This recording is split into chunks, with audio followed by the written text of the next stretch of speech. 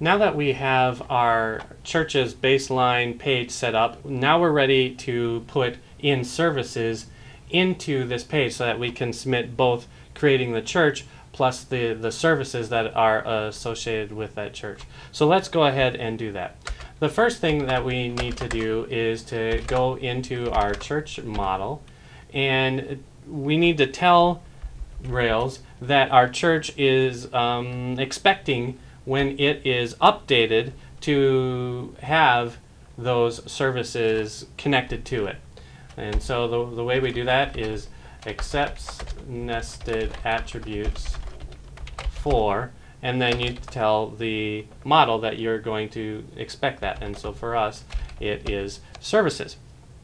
And that will just tell Rails that, hey, not only are you going to update a church model, but you may have one or more service models that are also going to be part of setting the church, and you need to be able to handle that appropriately.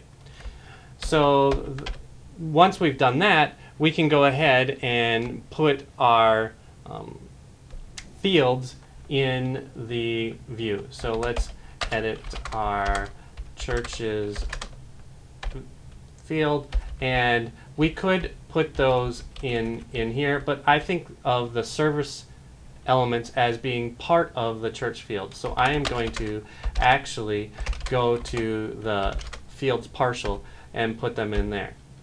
Now we could just go like this and do something like text field for our service, and that would be something like day of week or something like that. But there's no way, if this is what we have, for Rails to be able to differentiate this element as being part of the service as opposed to being part of the top level church.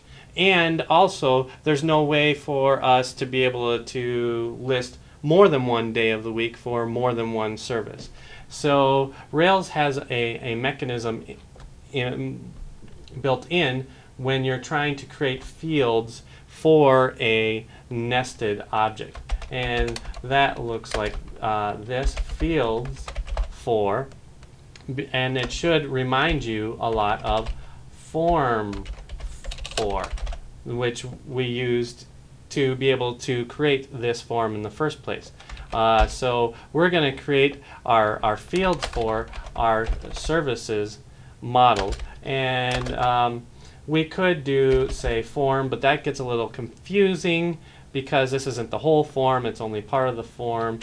We've already got F for our form in here. We could do something like subform. I think that would make a lot of sense, but if you look for help on the web, you don't see that very often. Most of the time what you see on the web is the variable called builder. So I'm just going to stick with that, even though it's not necessarily my favorite name for that variable. So we need to end that fields for, and now we are going to make a text field, and we'll do the same type of thing we did up here, but now instead of making it for our form, we're making it for our subform, the builder for our services. And we want to do the same type of thing as above. We're going to create a label for the day of week, and we keep going for all of the different attributes in our service, which are things like start time, and we need to make the text field for that, and the finish time, and it takes a little second, sorry about that, but I want you to be able to see that everything in here is exactly what we put into our services models. And then finally, of course, is our location attribute, and so we put that in here, and we now have created our fields to be able to do our services. So let's go and see what that looks like in our web page. So if we reload the web page here, we see it's kind of hard to see off the line, but this is our day of week, our start time, our finish time, day of week, start time, finish time, and location. Or actually, this is picture. I'm stuttering here. There's a picture, day of week, start time, finish time, and location.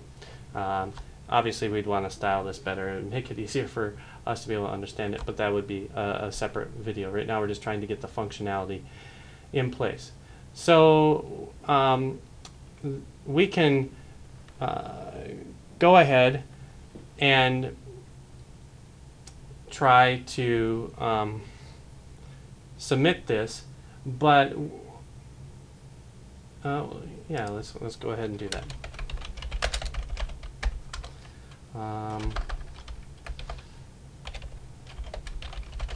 And so this is an example church,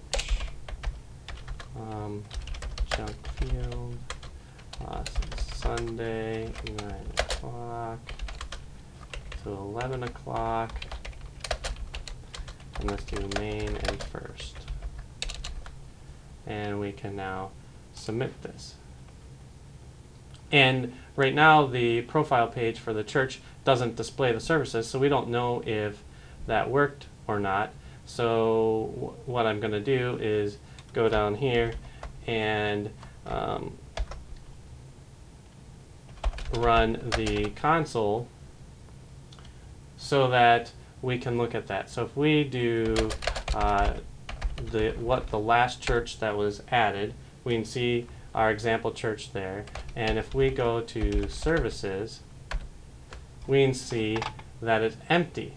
So we have not added that service like we wanted to. And the reason for that is that although we put these services in here, we didn't tell Rails to accept it. If we go and edit our church controller, you'll remember that our church parameters rejected anything other than the church name, website, description, and picture. And that includes all of these service elements. So let's go ahead and update this to include the services. And the way that we're going to do this is we don't just go on here and put day of week and so forth, because we need to say that that's part of our services nested attributes. And the way that we do that is we say that we have attributes for our services. So we're going to go like this, and we're going to list all the attributes that are going to be nested inside of this service. So that would be things like day of week, and let's get this lined up, and start time, and finish time, and our location. So now if we do that and go down here, quit out of here, keep our server running, and try to create a new church, right, again, where we fill out that same information again. When we do that, we have a new church. So let's go and see what happens here if we go back into the Rails console and excuse me, look and see what we have. So we have C equals church.last, and if we go C.services, we still have it blank. And this could be very confusing. And so I'm going to stop the video here so it doesn't get too long and pick up from here why this is not working, even though it looks like we have all the parts in place.